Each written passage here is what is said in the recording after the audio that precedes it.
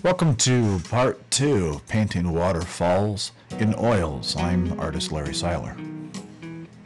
If you recall from part 1, I explained the pigment strategy called pigment soup. This was common practice in the mid-1900s, often taught and used by master painters such as Edgar Payne and Emile Gruppi.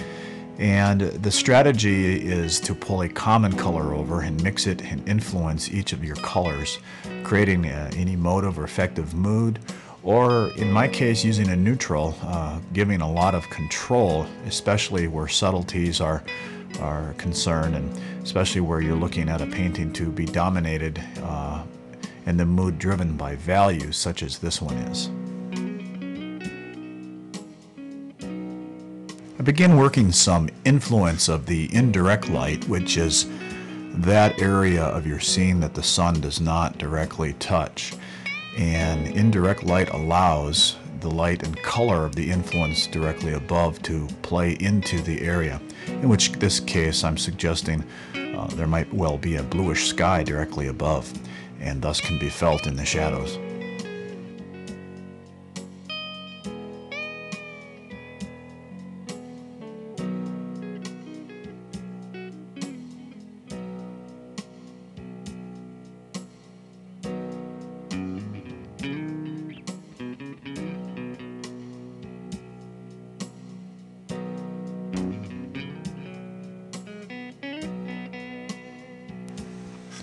I'm ready now to suggest some presence of the darks, the rocks in the water. I will also use some lighter values to suggest the foam and the disturbance of the water that's moving along the surface. And I'll be careful to allow hints of the color that I laid down in the previous session to show through. And I'm going to let the lighter color just kind of sit on top of the surface, much the way that foam actually would.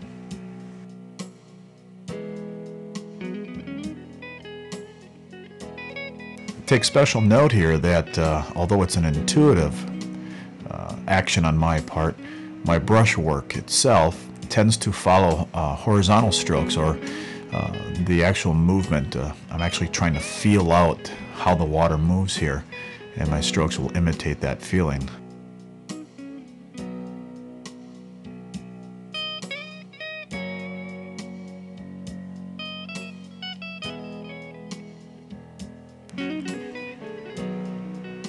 Back to the water, and once again, lighter values can't read right if our darker values are not picked up, and also give presence to the rocks letting their place be known in the water. Once again, my strokes intuitively follow the flow of the water. Lighter values of water, suggestive foam, disturbance are now laid down over previous undercoloring. Helps to suggest movement.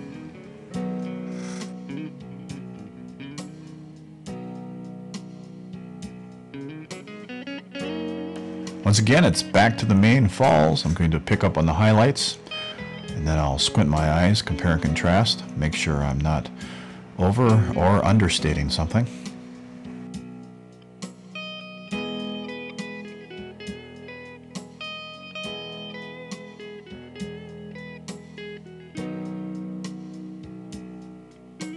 Going to paint a bit of color now into this area of the water to suggest rocks and structure that are beneath, and different colors and values to suggest the effects of indirect light as well as the source of light itself. While reworking an area, it's very important to leave it feeling fresh and spontaneous, as if it hadn't been reworked. Shadow passages should be thin. Areas struck by light want to be thicker, a little bit more impasto. Every stroke should look like it's been intended. Now I'm going to very carefully and judiciously apply little touches of white and glare with my brush. Careful not to overdo it. Overstatement removes the effect.